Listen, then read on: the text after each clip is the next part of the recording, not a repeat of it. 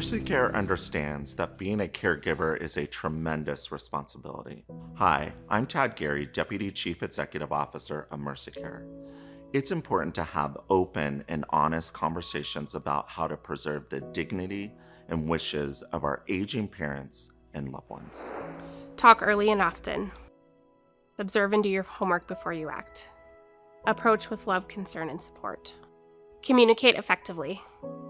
Hi, I'm Melissa Elliott, Senior Vice President of Programs and Services for the Area Agency on Aging. I don't think anybody wants to think about the day when they can't take care of themselves anymore. It's kind of embarrassing to think about, well, will I someday need somebody to help me go to the bathroom or help me take a shower? Or I used to be able to go and get my own groceries, and will I need somebody to do that for me? And sometimes that leads to, to shame and guilt and what kind of burden we're putting on other people.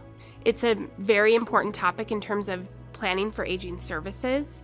As a representative of the area agency, this is what we do every day. We talk to people about how to care for their loved ones. We have those conversations, teach them how to care for their loved ones, let them know what resources are available, and most importantly, let them know they don't have to do it alone. We have more people 65 and above than we ever have. We have more resources. People are living healthy, they're living longer, and so really this should just become a part of the normal everyday conversation about, well, what happens as I need more help as I grow older. Having these conversations, bringing this out to the surface, making people aware that there are a lot of resources available for them is the best way to do this. Hi, I'm Carla Sutter, and I am with the Arizona Healthcare Directives Registry at Contexture. Contexture is the health information exchange organization here in both Arizona and in Colorado. It's a way to ensure that medical information is shared between providers. Oftentimes when we're thinking about caregiving, we're thinking about it with an older adult.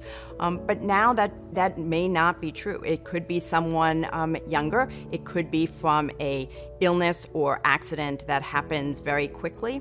And so understanding and having some information ahead of time is really key to be able to act on it. So we're going to be doing a public outreach campaign along with Hospice of the Valley. And what it is really focused on is, one, bringing awareness. And one, we're going to be training what we are calling community assisters, to really have a confidence in having conversations around advanced care planning, around advanced directives such as a living will or a healthcare power of attorney, so that they can then bring that message to their own clientele in ways that connect with the clients that they serve. We're also going to be doing awareness trainings and seminars and webinars for consumers directly. At those events, we're going to also offer assistance with completing those advanced directives, sharing how simple that can be, and then right then and there also registering them with the Arizona Healthcare Directives Registry so that it's not an added burden for them to have to take home a packet of paper and put it together themselves. So we're going to be right there with them, beside them. I think it's wonderful that Mercy Care is being a champion both of the caregiving conversation, but specifically for the work that Contexture is doing around the Arizona Healthcare Directives Registry, that they are really recognizing that awareness of having advanced conversations and documenting our wishes around healthcare is key.